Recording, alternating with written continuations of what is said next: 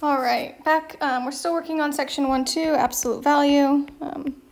We've done a couple examples already. Now we're going to look at a new definition called the midpoint. Right, midpoint is in the middle of a line. So let's look. Let's mark A and B on a line. And midpoint is just the midpoint, right? Halfway, we'll call it M.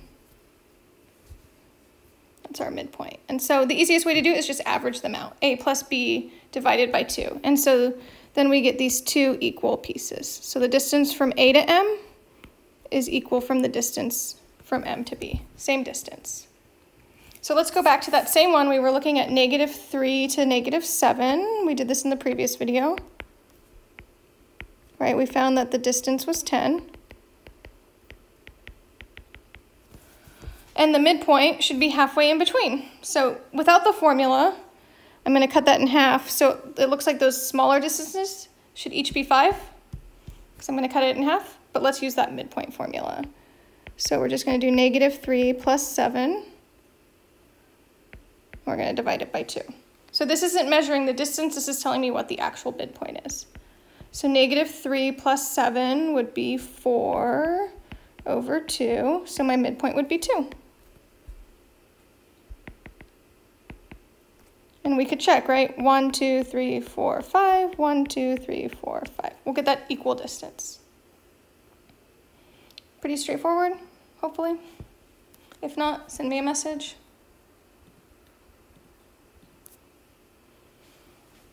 Let's make things a little bit more pre-calculus thinking, where we have to do maybe a little bit extra steps and go a little backwards. So now I know the midpoint of A and B is M. And so I want to find the midpoint. Oh, sorry, I already know the midpoint is -1. So I'm going to draw a picture. It's going to help. So we know -1 is the midpoint. It looks like A and B are unknown. And we're going to try to find A and B. So what do we know so far? We know the distance from A to M is 2. So from A to M, that would be 2. So -1, -2, and -3, that would be a distance of 2. So we could use the number line, or we could use the formula, right? So the distance formula was absolute value, so A minus M, absolute value.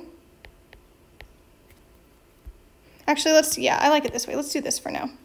I'll remind you how to solve absolute values in a second. I think visual is more efficient here right now. And then how do I find B? So the distance has to be the same, right?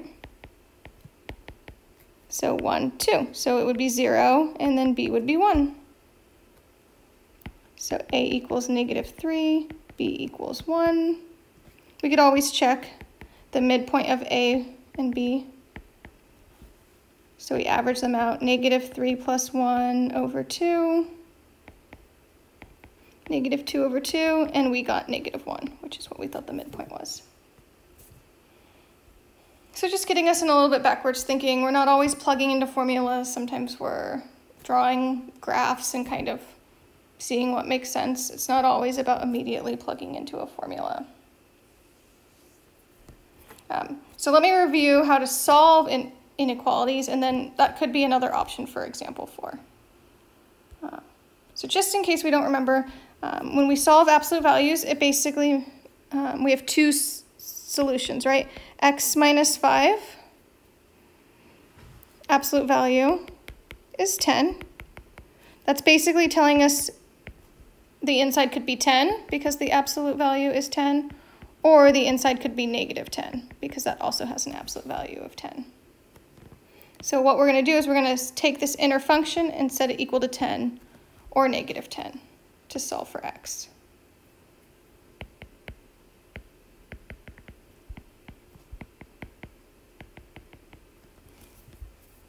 Right, because either one of those would make the statement true. If I plugged in 10 or -10 inside of an absolute value, we would get 10 as the output. So let's solve. add 5, right? Linear I will solve quickly because that is an algebra topic. If you need more linear, I can always send you videos. So I get x is 15, and that makes sense. 15 minus 5 is 10. And then for the other side, I get negative 5. So negative 5 plus negative 5 is negative 10. But since I'm taking an absolute value, it becomes 10. So that also works. So 2 solutions.